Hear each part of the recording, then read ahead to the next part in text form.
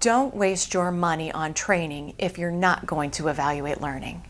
The purpose of training is to close performance gaps. So how do you measure if learning has actually occurred? You have potentially spent a month or maybe thousands of dollars to develop a training program that will build the skills of your team. So you have to be able to show whether or not that has actually happened. The first step in evaluating whether or not learning has occurred is if they have attained the intended skills, behaviors, competence, or attitudes. Here are 5 ways to do this. You have knowledge checks, discussion, individual and group activities, role play, and simulation.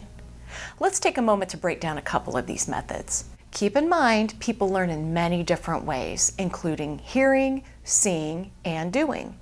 We remember more of what we learn if multiple methods are utilized. A knowledge check is simply asking quick questions at any time during the training to affirm that people are listening, engaged, and understanding the material.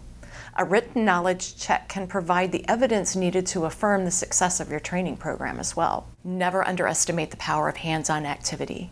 Simulation provides a way for people who learn by doing, giving them an opportunity to practice. Simulation can be physical, hands-on activities like working on a computer or operating a piece of machinery. Role play is another effective method. Some people like me love it, other people hate it. But role play is a great technique to allow individuals the opportunity to explore some realistic situations by interacting in a controlled and supportive environment. Make sure you provide positive feedback along with any criticism for the process to be productive. Why is evaluating learning so important?